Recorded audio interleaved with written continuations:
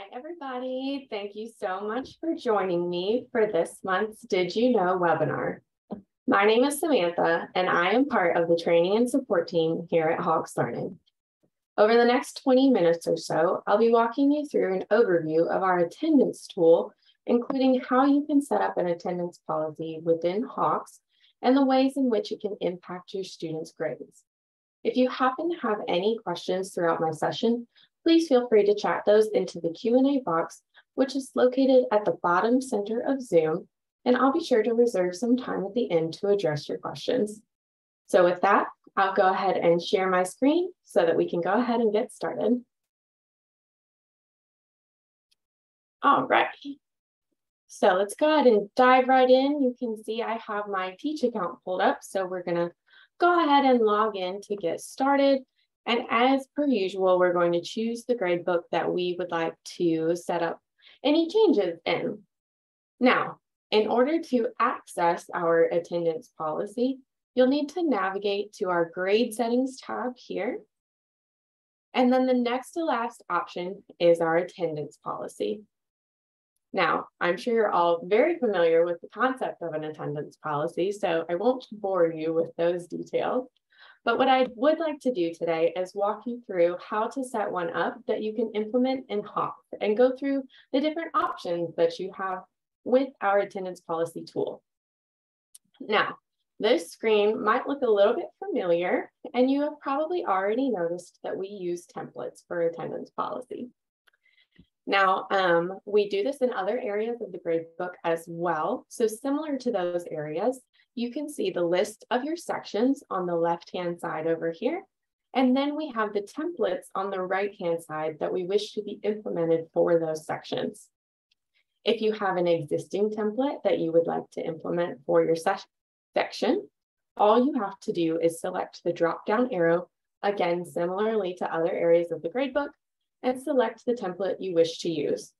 However, if you are building a template for the first time, for example, or don't have any, then you can either click directly on your section name to get started, or we can actually go to Manage by Template here, and we can go ahead and click Create New Template. Now, this, as you can tell, is simple and easy to navigate, and this is what is entailed with our template creation process. So the first thing you'll need to do is give your attendance template a name. I'm just going to name mine Demonstration for the purpose of today's tutorial, and then you need to choose if you'd like to share it with other instructors or not. If you would like other instructors to be able to use your template, simply select this box right here. Or if you don't wish for them to use it, just make sure it is not selected. At this point in time, it is a best practice to go ahead and just click Save Changes. And that way our template has been created and all we're doing is updating the settings involved in it at this point in time.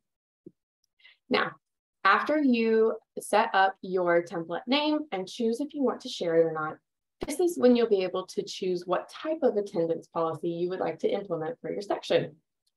So we have three different options here. Our first option is just to record attendance for tracking purposes only. So this option, exactly like it sounds, we're just tracking when students were present, when they were absent, so on and so forth, and it's not going to affect students' grades at all. Our second option, however, is deducting from the student's grade as a penalty. So this is going to deduct based on whatever penalty you set for it. Typically, this will deduct from the student's overall grade based on what you implement. So this one, unlike the first one, does obviously alter your student's grade. Now, our third option, similarly to the second one, will also affect your student's grade, but this one would be setting up attendance as an assignment. So with this one, and we'll dive more into this a little bit in a few minutes, but this option essentially creates attendance as an assignment. It allows us to give attendance a certain weight that is factored into your student's overall grade and is obviously also implementing your student's grade as well. So once we've decided which attendance policy we would like to set up for our section, we then can keep moving on down the list of what we need to do to finish creating our template. And the next thing we see is our start date for attendance. Now, you do have the option to not implement a start date if you want to, but we recommend as a best practice to implement a start date. And as you can see, you have the option of implementing your section start date, or if you would like to have it start on a different date, maybe after the add drop period passes, for example, you can use this other section here. Simply select other, and then you can either type into the box what date you would like this attendance policy to take place, or you can actually use this calendar icon here, click on the calendar, toggle through and choose the date for the template to start. So once you've chosen your start date, you do also need to choose an end date in the same fashion. We still have our section end date as an option, and we can still choose a different date for the end date as well in a similar way by either typing in the box or selecting the calendar icon to toggle through and choose our date. Once we have our start and end dates implemented, now we have where we can enter in our rules for our attendance policy. So this is the great area to enter in any additional rules that you would like implemented so that your Hawks attendance policy matches the syllabus that you've implemented for your course. An example of this would be, let's say you have a rule in your syllabus that says if your students are marked as arriving late 3 days, then that will equate to 1 absence. You can also implement that here with adding these rules. So let's put that one in just for the sake of today's tutorial. So this will say every 3 days that are marked as, and instead of present, we're going to choose the drop-down menu. So every 3 days marked as arrived late is equivalent to 1 absence. Once we have this, we just need to click Add Rule.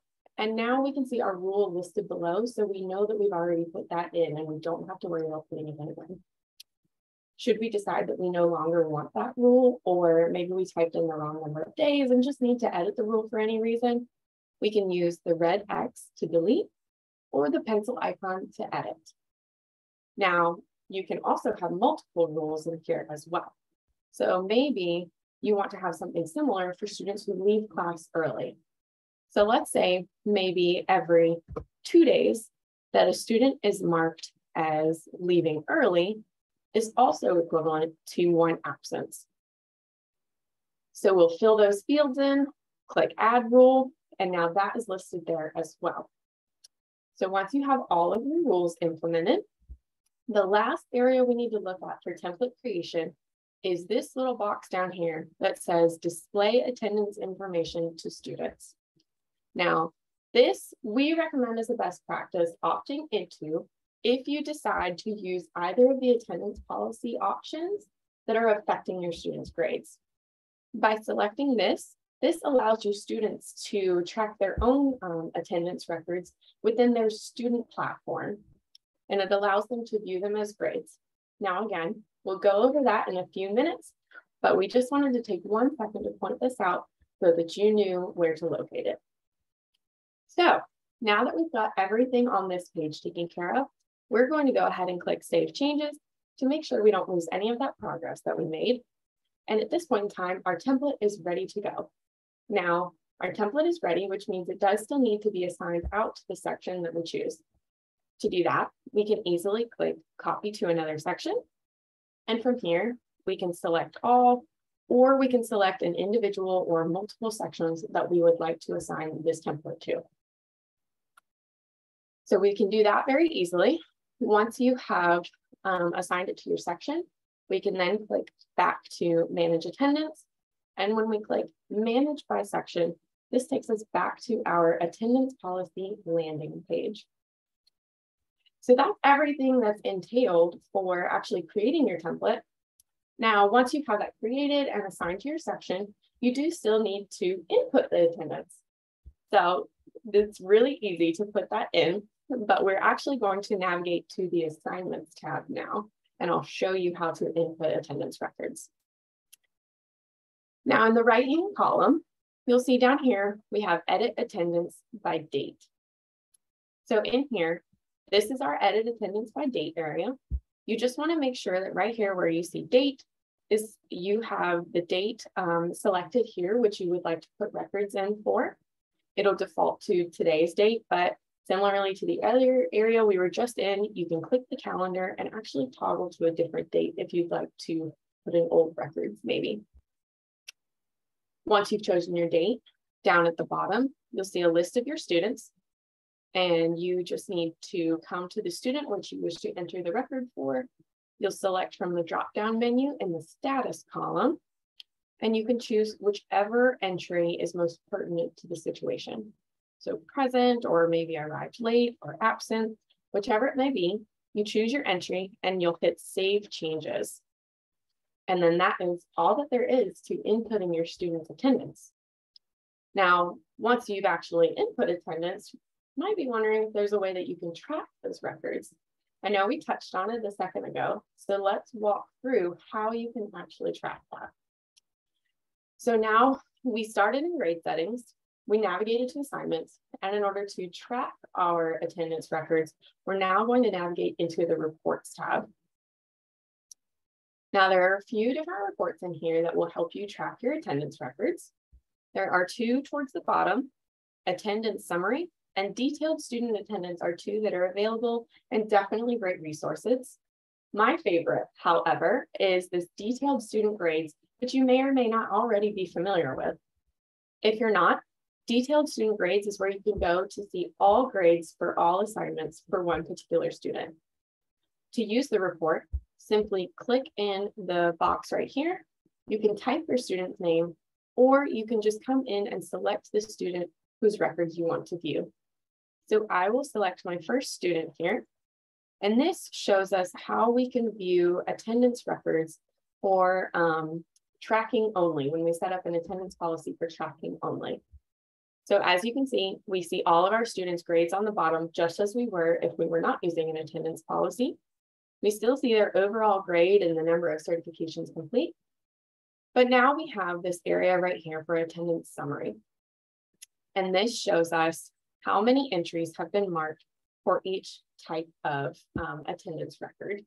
So we'll see this student here has 6 classes that they were marked present for, and 1 class which they were marked absent for. Now we can also view what it looks like for an attendance policy where you're deducting from the overall grade. So again, we see everything on this page that we normally do in a detailed student grades report. We still have our attendance summary that shows us how many classes they were present, absent, so on and so forth. But now, even though the student obviously has a 100 on all of their assignments, their overall grade is a 99 out of 100. And if you've noticed, there is this nice little red star here drawing our attention. And this is indicating to us that the final grade has been reduced by 1% due to the attendance policy that was implemented. So again, this is the overall grade deduction policy. And this in particular one has been set up so that 1 point is deducted for each absence. So since this student was absent for 1 class, that is why their grade has gone down from a 100 to a 99. Moving right along, the last type of attendance policy is our attendance as an assignment. So again, just like the other two, we still see all of the students' grades. We can still see their attendance summary, but now we may have already noticed that the student, instead of a 99 or 100, they have a 98.57 out of 100. So same grades on the assignments, all 100s, but now we have our attendance assignment, listed down at the bottom. So it shows up as an actual assignment in your report. Now, just like your other assignments, you can see the breakdown of this grade. And the way the attendance assignment works is that this grade under the grade percent is what's factored in based on the dedicated weight that is factored for those students' overall grade. So this one is set up to be 10% of the student's overall grade. We see the student has earned 6 points out of 7. And what this means is that the 7 possible points means there are 7 classes that an attendance record was put in for.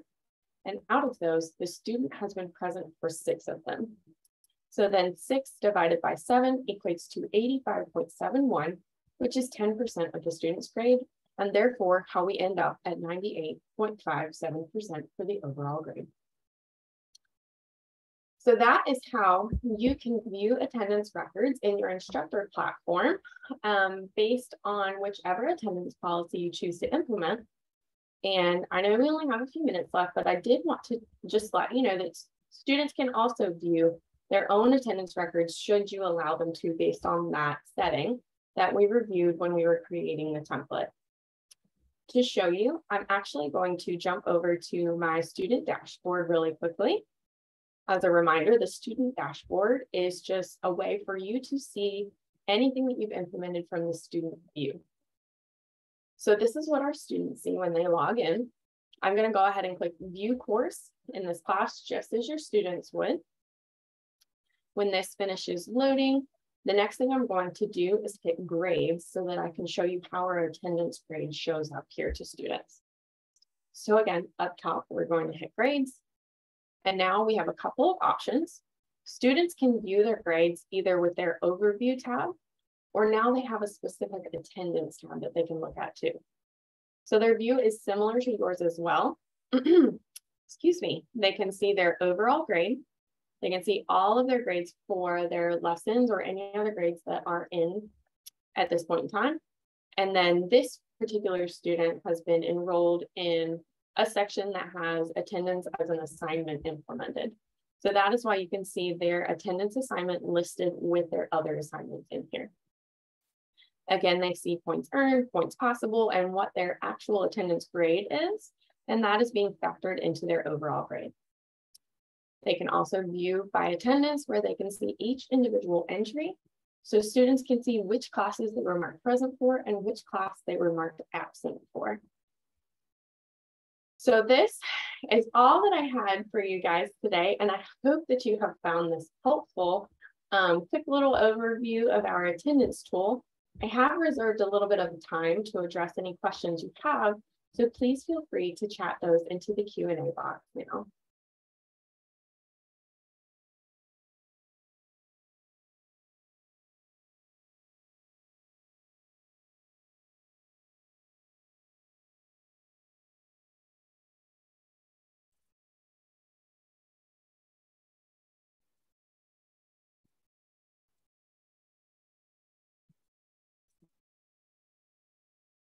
If anyone has any questions, please feel free to put them in Q&A and I would be happy to address those.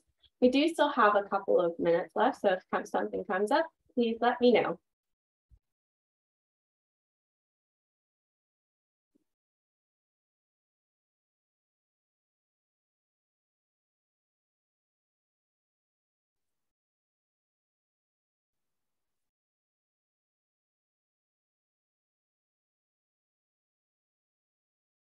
Looks like we do have one question that has come in.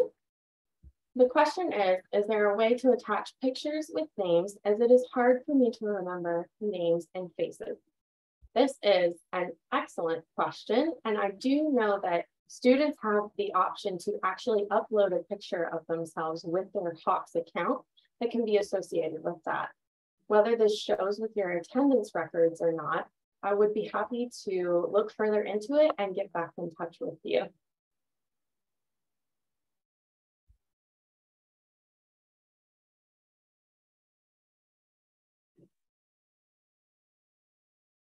If there are any other questions, please feel free to put those into the Q&A section now, and I'd be happy to address them as well.